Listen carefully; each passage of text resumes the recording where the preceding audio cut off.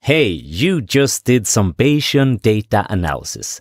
You took a Bayesian model, gave it some data, and got out the probability distribution over the underlying proportion of success for your zombie drug. In Bayesian jargon, you took a prior probability distribution, updated it with data, and the result was a posterior probability distribution.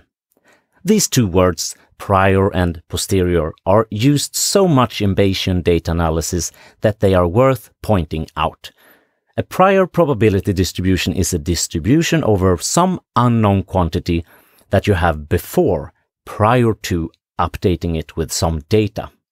Here it would be the blue distribution. And the posterior probability distribution is what this distribution turned into after, posterior to, we updated it with data. Here it would be the last distribution at n equals 13. Often people drop the probability distribution part and just call these priors and posteriors. So, a prior is a probability distribution that represents what the model knows before seeing the data. A posterior is a probability distribution that represents what the model knows after having seen the data.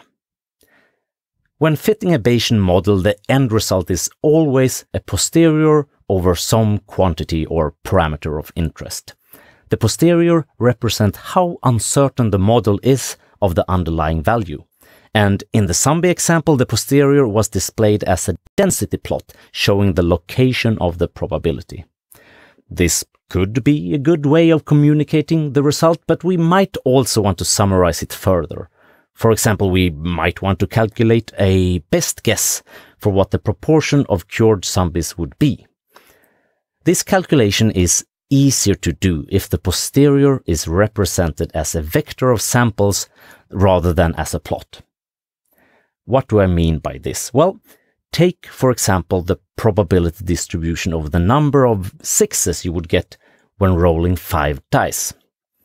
You can represent that distribution as a plot, or as a mathematical function if that's your thing, but you can also represent it as a long vector of samples, where a value occurs proportionally often to how probable it is.